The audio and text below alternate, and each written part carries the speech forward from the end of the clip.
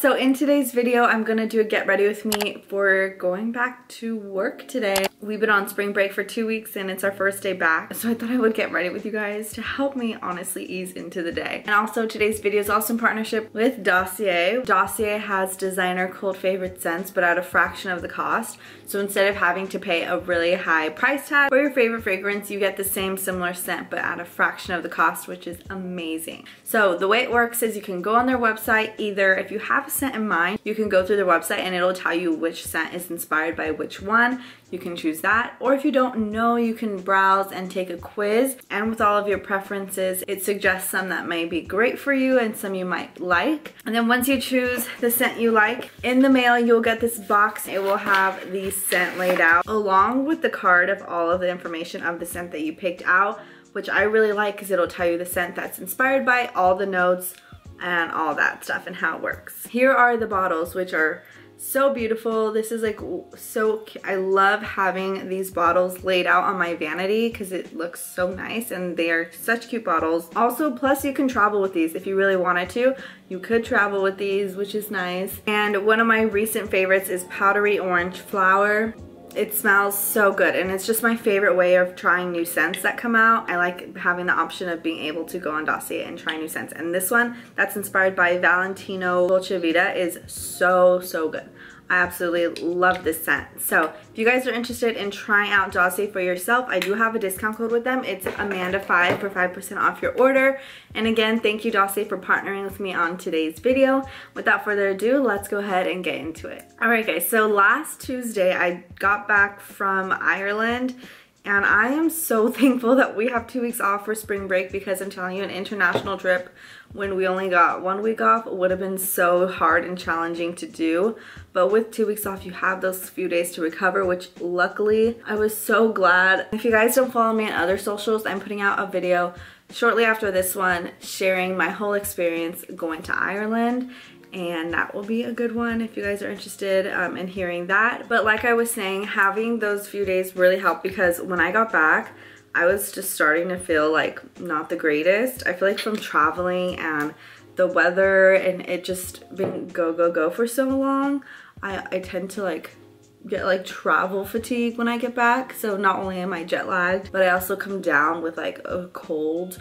So the first 3 days coming back from my trip, I just rested and recovered from my trip. And then I finally got to unpack, clean, because my parents also came the following day I came back from Ireland. So luckily they allowed me to rest and I didn't feel pressured to entertain because I was so exhausted from traveling. But while they were here, we did go to a Cubs spring training game, which was actually pretty fun. I've never been to a spring training game, and it being Arizona and the weather being so awesome in the spring, it was actually really nice. We got some hot dogs, peanuts, ice cream, nachos, tried all the snacks and watched the game, and it was actually really nice. Went to a few dinners. So it was a very well spent 2 weeks of spring break, and now we're back, and I am so grateful for our district, because every time we come back from our 2 week break, instead of the first day being back with students, we have a professional development day, which I personally love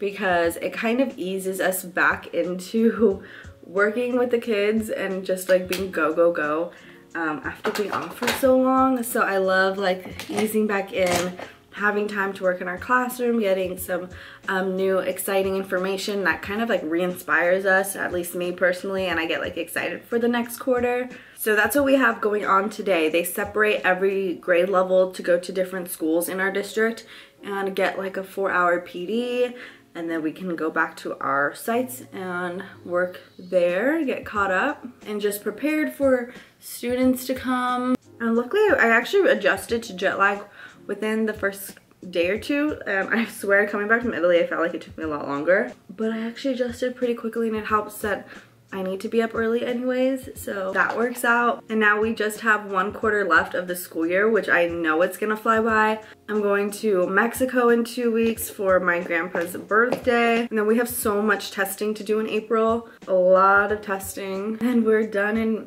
a couple weeks into May. So very exciting. I'm very excited for summer, and breaks always just like reinstill like what I love to do. Which is ironic because it's like, well, I'm not at work, but I'm like, oh, I'm just so lucky to do what I do be a content creator and a teacher at the same time, and just being able to travel and just do all these exciting things. Breaks always give me a good time to like reflect and just enjoy that. So it's just really nice. And on the plane ride, I binged and caught up on Real Housewives of Beverly Hills. I'm a huge reality TV fan, and I watch OC, the New York, Salt Lake City.